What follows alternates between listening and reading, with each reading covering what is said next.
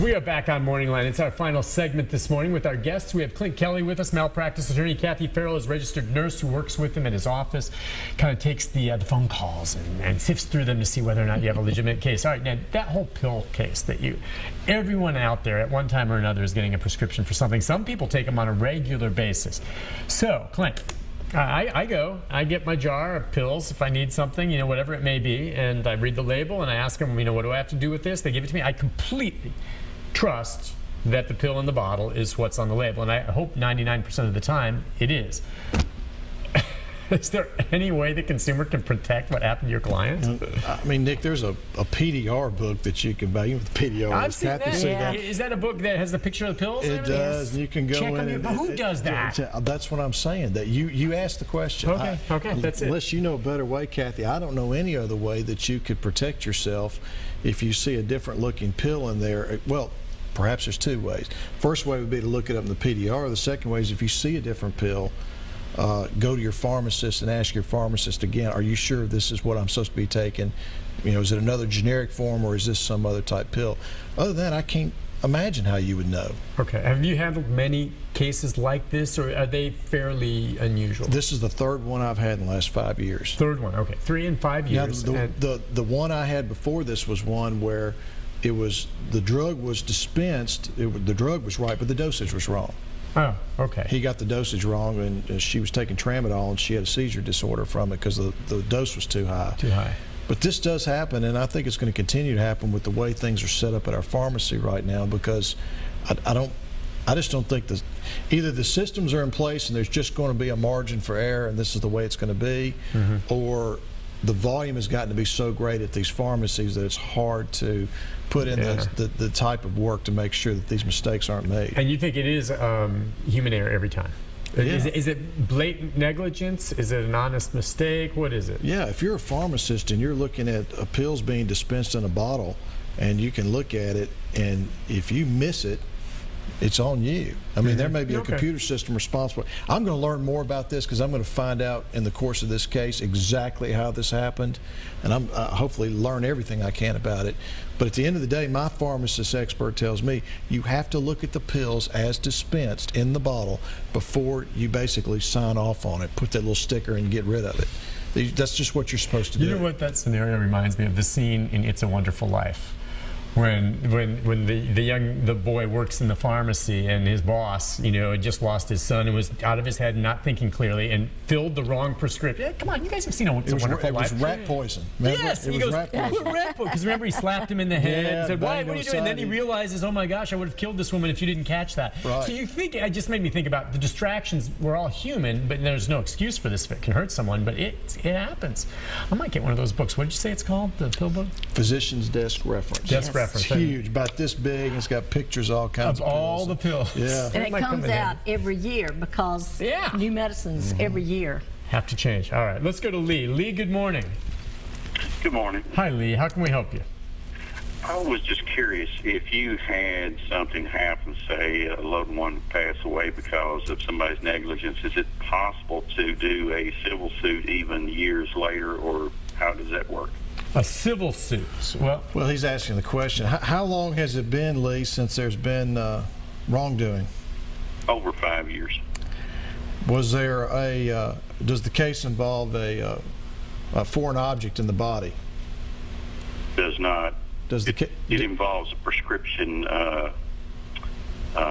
being, wrongfully done or something similar to that. Like what we were just talking about. Do you know whether there was any fraud involved? And what I mean by that is, did someone on the part of the healthcare provider or the pharmacy try to mislead you or mislead members of the family as to what happened or what the cause was? Well, the cause of death was from the heart stopping, but nothing else was said about it. The odds are, my legal opinion would be, based on just that information, that the claim would be time barred. Now, after 5 years, there's really only 2 exceptions around the statute of limitations. The first exception is if they leave a foreign object in your body, if they leave a sponge or hemostats, things like that, and your body's detected later, then you have a claim from the date that you learn that those are correct. The second exception, and it's a hard one to prove, is that the healthcare provider actively tried to conceal information from the patient that would have led to the patient's discovery of the wrongdoing. Absent those two things, after 5 years, the claim's dead. Lee, was this pretty much cut and dry? I mean, you realize that they gave your loved one a wrong prescription? Yes. I mean, you know that. So what was, can you tell me what was he supposed to, or she supposed to get, and what did she end up with? Well, it was, I want to say it was Plavix, and the prescription that was substituted for that was Losartan. Losartan. I've been told they're similar or kind in the same family, but they don't do the same function. Lee, what was the reason why an attorney wasn't consulted and a lawsuit wasn't filed?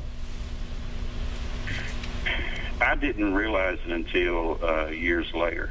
But, you know, just recently, within the last year, I've come to understand that maybe the wrong prescription was dispensed or given to her, you know, for that. Well, I'm glad you called, Lee. I wish I had a better opinion for you, but I mean, Lee, is the reason why this is so important for everyone who's watching this show to understand Lee's situation is how it's just vital that if you suspect anything has gone wrong, pick up the phone and call. It costs nothing for someone to call me and they get referred to Kathy and have Kathy evaluate it and give me an opinion. That costs the patient nothing, and it will cost the patient nothing throughout the entire process unless I recover money, and then at least the patient has the peace of mind. But they're just unfortunately people in Lee's situation who, and perhaps Lee just didn't know until years later. Yeah, right afterwards you think you had no suspicion of it maybe, and he comes to this. It almost seems to me like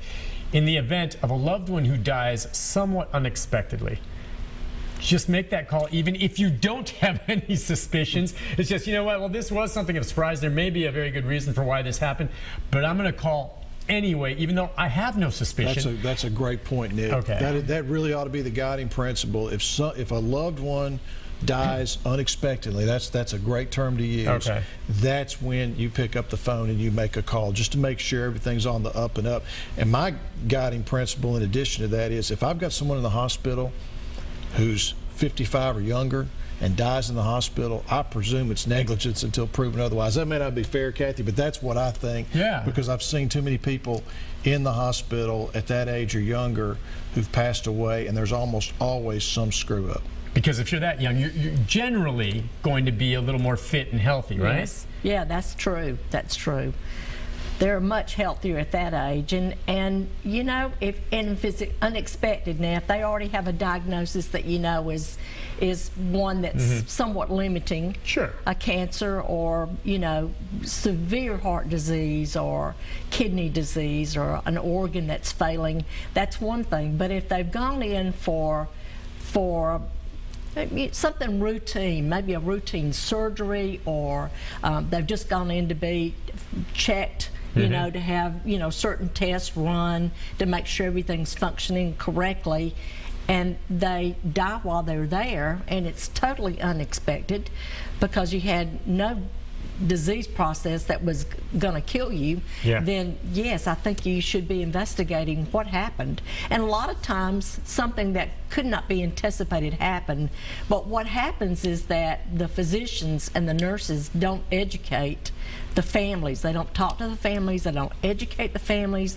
The families are left not having answers to their questions, and so they automatically, you know, have to assume that something was done wrong. Sometimes it's something that can be explained, but the doctors and the nurses don't take time to talk to the family about it. There may be a very good reason for that then, right? I mean, so ask questions if you can. Just always ask questions. Always ask questions. Always take questions to your doctor's visits. Write things down. You get into the moment, you forget what you were going to ask your doctor. And so I always think that people that are going to their doctor, if they're really concerned about something, write the questions down so they won't forget them. Because I'll forget sometimes to ask, right? Absolutely. That's a good idea. Absolutely. Write your questions down so you don't get confused or you don't get to thinking about something else and then you don't get your questions answered. You know, write them down, make them stop and talk to you. And Nick, an amendment to that principle you mentioned about an unexpected death is an unexpected outcome, one that's really different from what was expected, because right now Kathy and I are having a case evaluated about a young man who went in for a kidney procedure and has come out almost a vegetable at a hospital here in town, and that's something that was not clearly expected and may be the result of negligence for failure to prevent a deadly blood clot. Interesting. You know, the one high-profile case we talked about where it was an unexpected result was Joan Rivers, which, by the way, Yes. I don't know if that's been resolved, but he talked to me a lot about that one where she went in for what should have been fairly routine procedure, and the problem was it was done in some doctor's office, right? Yeah. And she ends up dying abruptly. With her doctor taking a selfie during the procedure, which was because that would have been settled by now for a lot of money, I would imagine. We don't know how much, but we do know it was settled favorably to her daughter. Yeah. Real quickly, as we wrap things up, the phone number, and we'll put it up again at the end for folks, but there it is, 824-3703, the number, area code 615. He's over there on East Main Street in Hendersonville, the Kelly firm, and of course, if you don't talk to him, which you probably won't, you will talk to Kathy, and doesn't cost you anything to make that call and find out. Right. Ask to speak to Kathy, and she'll take your information down. She'll report back to me. And yes, Nick, it costs nothing. It's absolutely free. Kathy, nice to meet you. Thank you. Maybe we'll see you again. Here. Clint, as always, my friend. Thank you. Take care of yourself. Appreciate it. Be back with the programming note and more of that number right after this.